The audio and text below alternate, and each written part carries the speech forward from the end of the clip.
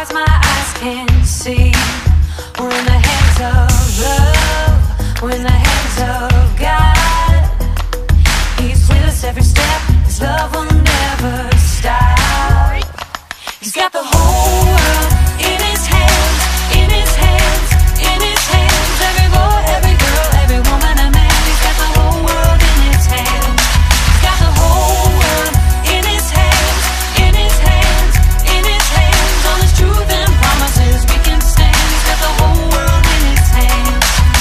Whole world, whole wide world, whole world in His hands. Never before and never again will there ever be one like you. Through all time you stand. My God is good, my God is great. In His sight we're perfectly wonderfully made. He's got the whole world in His hands, in His hands, in His hands. Every boy, every girl, every woman and man. He's got the whole world in His hands. He's got the whole world in His hands, in His hands, in His hands. On His truth and promises we can stand. He's got the whole world in His hands. Red and yellow, black and white, Every color, every shade. we are precious in His sight. By His love we are made. Red and yellow, black and white. Every color, every shade, We are precious in His sight. by His love we are made. Red and yellow, black and white.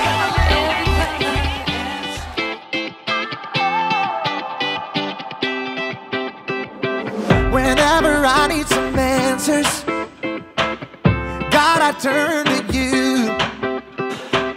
You are my help when I need wisdom. You always see me through. To know that you're chasing after me, it makes me wanna run to where you are. God, you make this journey worth it. I give you all my heart. When I don't know what to do, you help me figure it out. God, I run to you. When I need a solution, I have no doubt that I will run to you.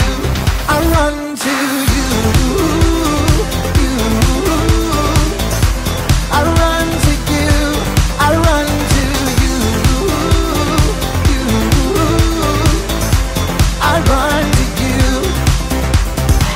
Wherever there is freedom, I know that's where you'll be. You make me wanna do what's right and be the best version of me. To know that you're chasing after me, it makes me wanna run to where you are. God, you make this journey worth it. I give you all my heart. When I don't know what to do, you help me figure it out. God, I run to you. When I need a solution, I have no doubt that I will run to you. I run to you. I run to you. I run to you. I run to you. I don't wanna stop, I don't wanna stop living for you, for you. I don't wanna stop, I don't wanna stop running to you, God. I don't wanna stop, I don't wanna stop living for you, for you. I don't wanna stop, I don't wanna stop running to you, God. You're all I need, my source for everything. When I don't know what to do, you help me figure it out. I run to you. When I need a solution, I have no doubt that I will run to you. When I don't know what to do, you help me figure it out. God, I run to you. When I need a solution, I have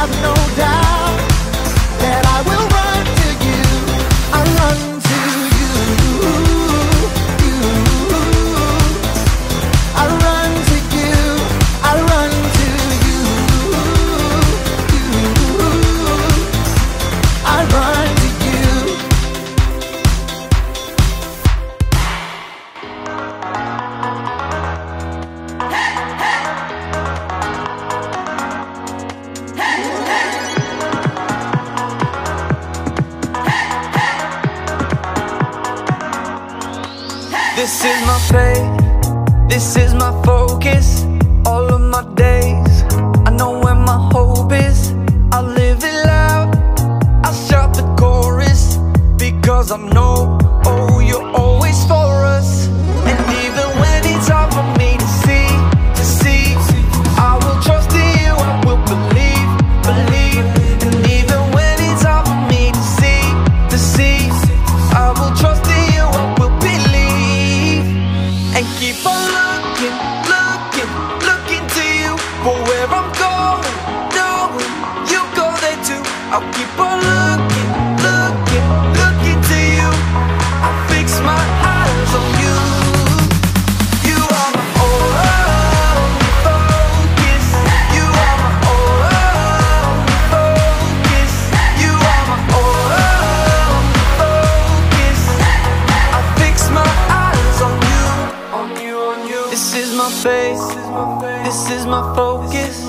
All of my days, I know where my hope is. I'll live it loud, I shout the chorus, because I know, oh, you're always for us.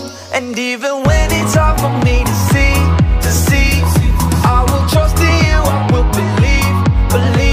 And even when it's hard for me to see, I will trust in you, I will believe.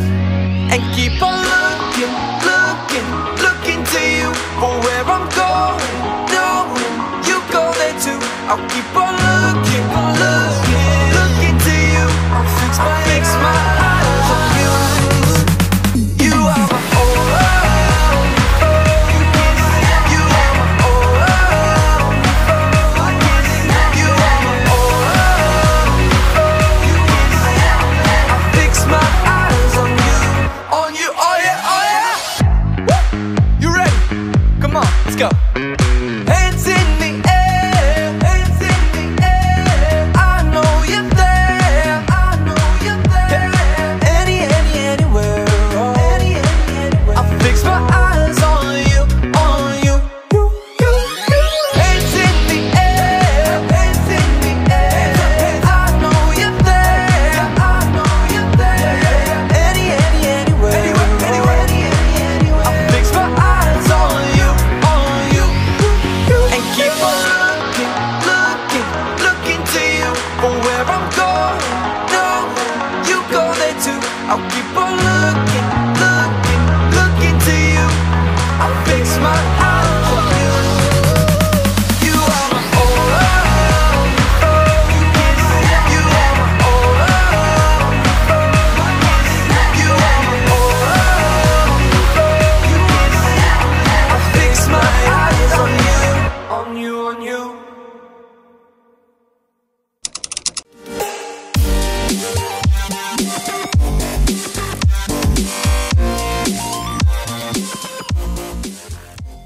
Hello humans, it is I, Ek. Welcome back to the series Changing Gears. We have been learning that some things need to change, like people and Ek. Ek is trying to change into a better robot. We have also learned that one thing never changes, and that is God's love for us. That never changes. Isn't that an amazing thing? And today's big idea is also about change. It will fry your circuits and might blow your mind. Today's big idea is Jesus can change anything. Oh my goodness, I think I'm starting to overload. My goodness. Let's go to today's Bible story so that I can cool my circuits and basically chill out. I'll catch you later. Jesus was good friends with a brother and sisters named Lazarus, Mary, and Martha. They lived in the town of Bethany, which was close to Jerusalem. One day, Lazarus became extremely sick. The sisters sent a message to Jesus asking him to come and heal Lazarus. When Jesus got the message, he said, "Lazarus will get well, and this will show God's glory through me." Jesus didn't rush to Bethany right away. He stayed where he was teaching for 2 more days. The disciples asked Jesus not to go at all. "Teacher, you can't go there. It's too dangerous. The Pharisees are looking for you to kill you." But Jesus was determined to go. He said, "Our friend Lazarus has fallen asleep. I am going to wake him up." The disciples answered, "It's a good thing to take a nap when you're feeling sick. He'll feel better when he wakes up." "No, you don't understand me. Lazarus is dead. What is about to happen will help you believe that I am the Messiah." The disciples weren't happy about heading into danger, but Thomas spoke up and said, "We should go too. We might as well die with them." So they all set out to walk to Bethany. By the time they arrived, Lazarus had been dead for 4 days. Martha ran out to meet Jesus. "If only you had been here, Jesus, my brother wouldn't have died. But even now, I know that whatever you ask of God, he will give you." Jesus said, "I am the resurrection and life. Do you believe this, Martha?" "Yes, Master. All along I have believed that you are the Messiah, the Son of God." Jesus asked Martha to get Mary. Mary got up and ran to Jesus. When she saw him, she fell at his feet and sobbed, "If only you had been here in time." Jesus was deeply moved by Mary and Martha's sorrow, and he wept. He asked to be taken to Lazarus' tomb. It was a small cave in the hillside with a slab of stone across the entrance. Jesus commanded, "Remove the stone." Everyone thought that it was a terrible idea, but they did it anyway. Jesus prayed, "Father, I'm grateful that you have listened to me. I know you always listen, but on account of this crowd, I've spoken so that they might believe you sent me." Then Jesus shouted, "Lazarus, come out." Everyone held their breath and focused on the grave. Then they heard something moving in the cave. A body wrapped in grave clothes from head to toe appeared. No one moved. They just stood and stared. Jesus told them, "Unwrap Lazarus and let him loose." Lazarus was alive again. Many of the people in the crowd believed in Jesus that day, but others reported to the Pharisees everything that happened. Ooh. Okay, so this is my bike. Well, it's my friend's bike, but there's a lot to know about it. So this whole series, we've kind of been talking about gears and stuff, right? And what makes a bike move? Gears. So we're going to go through and look a little bit into those. So if we'll see here, these are all the gears that makes the bike move. You have little gears right in here, and then they're connected to each other through the little holes, right? So once one gear clicks and moves and into another hole, that's what makes the chain move, and that's what makes the back wheel move. So when the back wheel moves, that's what makes the entire rest of the bike move. When it comes to making the bike move and making all the chains and the gears move together, the first thing that I have to do is step onto the bike. It's kind of like taking a step of faith that once I put my foot on the pedal, the rest of the bike will move and I will be good to go. The same kind of thing happens when you're taking a step in faith with God. See, He's the God of the universe, of everything. So He lets us choose things. He won't force us to do anything, but we need to take that step of faith to connect with Him in order to do what He wants us to do. So our big idea today is Jesus can change anything, which is awesome because that means literally anything. So when we choose to have faith in Him, we are connected to Jesus, which also means that we are connected to His all-knowingness and all of His power. That is kind of hard for us to understand. But when we're connected to that power, He can change the lives of the people around you.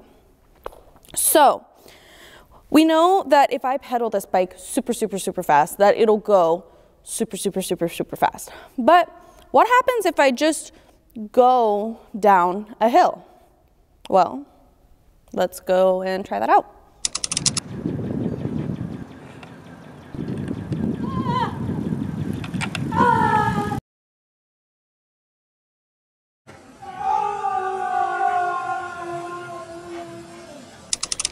Okay, that was really fast and really cool, but a little bit out of control. That's kind of like what it can feel like when God's grace moves in our life. See, God has all of this power, and all of that power can work in us, but when he does that, it can sometimes feel a little bit scary. But we have to be willing to take our feet off the ground, take that step of faith.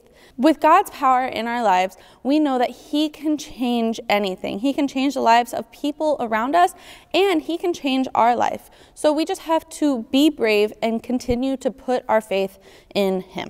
Hey out there, so here we are with another Memory Verse game, our last Memory Verse game for this entire series. So I have my friend Louis-san here, and we're gonna play a game. This is matching the characters. So underneath each of these numbers is a different character, movie character that some of you guys may recognize.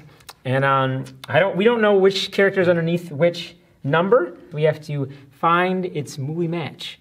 And if we do find its movie match, we can take the pieces of the memory verse that are inside the paper. And after we complete everything, we will put the memory verse together. Sound good? Sound good. All right. Do you want to go first or do you want to go second? I'll go first. All right. Okay. Oh, we've got Optimus Prime. Ooh, very cool. All right. And I'm going to turn this one. Oh. Okay, no. Not quite. Okay, your turn. All right, I'm going to go with number 3 here. Wally, I think I know that one's match. We've got Eva. All right, cool. So we get the pieces. Oh, Get the okay. pieces. All right. All right, now it's your turn. Okay, Over here. my turn. Oh, Bumblebee. And that goes with this one? No, it doesn't. It doesn't? Yes, it does. No, Don't trick me now. yes, it does. All right, so you take the pieces out. Woohoo! All right, so 1 for 1. Okay, well, this is not many options left here. All right, let's go with this one. Okay, C-3PO, Star Wars. Afraid I might give you the answer. Ah! Whew, got it. All right. Awesome. Uh-oh. I think we're about to have a tie game. A tie. No. And obviously, number 8. Microbot. That's a Microbot. Yeah. And I think it's that one. no, that one's already turned over. And Hey, Baymax. Baymax. Yeah. Okay. All right, let's take those pieces. All right, so now we got to put this together, right? Okay. Oh, okay. All right, let's do it. clean Ready? up the table. There are 4. There are 4. Is in Christ. Christ.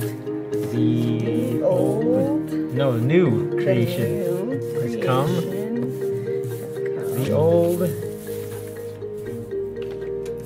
The old has gone. on. The new is here. Hey. 2 Corinthians 5:17. Well, I hope you guys practice memorizing it this month. And next month, we will get a new memory verse. Thanks so much. Bye. Okay, I love to read. Do you like to read books too? They're so amazing. There's so many stories and so many things that you can learn. And I'll admit to you that there have been times that a story has been so good that I had to know how it ended. So I might have skipped through some chapters, maybe a lot of chapters, just to get to the book at the end to find out how it was all going to come together. Have you ever done that? I know, I tell people and people are like, you shouldn't do that. You need to wait. You need to go through the whole story. But no, I need to know how it's going to end. I don't do it all the time, but it is kind of fun to find out. Now, Have you ever thought about your life and could you like fast forward it and get to the end and find out, what kind of decisions did you make? Did you get married? Did you have children? What kind of job did you have? How did things work out for you? It seems like that would be a really great thing to do to kind of get that idea of how things ended up in your life. But really, we just need to learn how to trust Jesus for our now and every day and trust him with the future as well. It's not really good for us to know everything, but it is good for God to lead us and to direct us. All right, so let's go to our Bible story that we learned about this week where Jesus is speaking to Martha. John 11:25 through 26. I am the resurrection and the life. Anyone who believes in me will live, even after dying. Everyone who lives in me and believes in me will never die. Do you believe this, Martha? In here, we can see that Jesus is asking Martha, can you believe me or trust me when things are hard? And you know what? She could. Now, we know that God is all-powerful and that Jesus can change everything or anything. But does that mean that God is going to answer your prayer the way that you want him to answer it? Or if you pray for a miracle, that he's going to give you a miracle? No. Now, God always answers our prayers, but he doesn't always answer them the way that we want him to. Let's look at another scripture. John 12:37. But despite all the miraculous signs Jesus had done, most of the people still did not believe in him. It's crazy, right? Jesus did all these miracles. People who are paralyzed are walking. People who couldn't hear are listening and hearing. The blind, people born blind, are now seeing. And despite all these miracles, people didn't believe in him. What were they lacking? They didn't have faith. They didn't believe who Jesus was. They didn't believe in him. And without faith, you can't develop a trust, right? And we need to trust God with our lives. And unfortunately, when people didn't believe, they didn't have that faith to do that. Let's look at one more scripture. Colossians 1:11. We also pray that you will be strengthened with all his glorious power, so you will have all the endurance and patience that you need. So when we go through hard times, God will give us the grace and the power that we need to be able to get through it. And people are watching you and they're saying, do you really trust God? Do you have faith in him? Where's your confidence at? And when they see that you can trust in God and that he is helping you through those hard and difficult times, it will impact their lives and they too will want to have faith and they too are going to want to learn how to trust in Jesus. So let me ask you a question. It's a hard question. So let's be real with each other and honest. Think about something that you have been praying for a long time. Can I ask you a question? When you're praying, are you praying in such a way that you're telling God how he should answer? Like you've already got it figured out and you have an expectation and you want God to do things your way. So instead of trusting him, you're trying to manipulate it and make it work out the way you want it to go. So today I want to pray that we would learn to let God have his way. Remember Jesus? He prayed, your will be done, not my will. We need to pray the same way. We need to pray and surrender our will to God's and say, I don't know how you're going to answer this, God. I hope you're going to answer it this way. But if you don't answer it this way, it's okay. I'm going to trust you and believe you because I know that you know what's best. And I can totally rely and be confident with that.